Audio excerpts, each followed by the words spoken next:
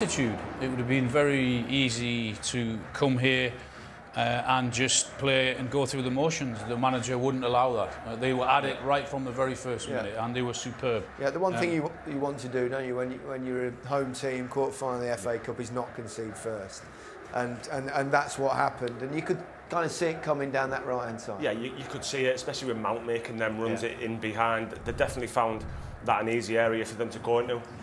Mason Mount doing the run off the ball. The run makes the pass. If Mount doesn't make that run, he won't get it. Lukaku does well to stay out the way, but it's the run, the timing of the pass. And then Middlesbrough running back to their own goal. He's already off 2 or 3 seconds before Middlesbrough know what's happening. And then it ends up being a 3v3. Very, very good goal. I mean, the way they control it in terms of possession. Perfect. And then get into that area. And then you've got... There's no point in doing all that work, getting into that danger area and not having the ability to deliver that cross. And Mason Mount certainly has that, and he puts it on a plate for Lukaku. It's a very, very good team goal. Yeah. You can see why he's instrumental for Gareth Southgate as well, in that midfield zone. Yeah. Where's Lukaku?